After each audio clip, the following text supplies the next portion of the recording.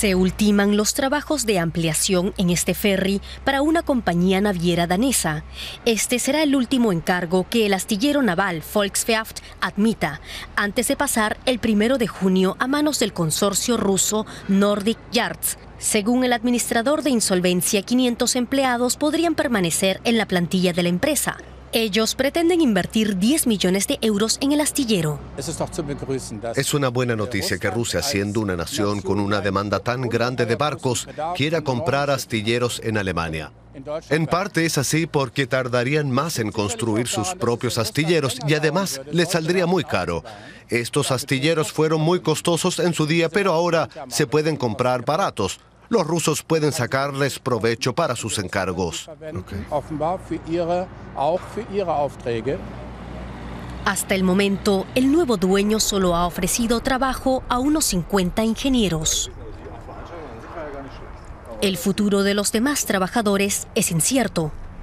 Por eso, el comité de empresa aún se muestra cauto y por ahora no da pie a la euforia. Lo que hemos conseguido es que se conserve el astillero como tal. Que en caso de ser necesario, se puedan construir barcos entre tanto offshore y plataformas. Eso hemos logrado. Cada puesto de trabajo en el sector industrial es bienvenido en Stralsund. No todos pueden vivir del turismo y de los meses estivales de temporada alta. Stralsund tiene la tasa de desempleo más alta de Alemania, aunque algunos teman que el nuevo inversionista pueda hacerse demasiado poderoso en la costa. Reina el optimismo.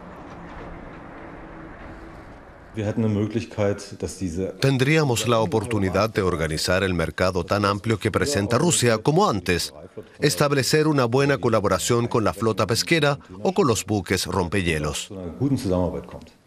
¿Es esto realmente posible teniendo en cuenta la situación política actual?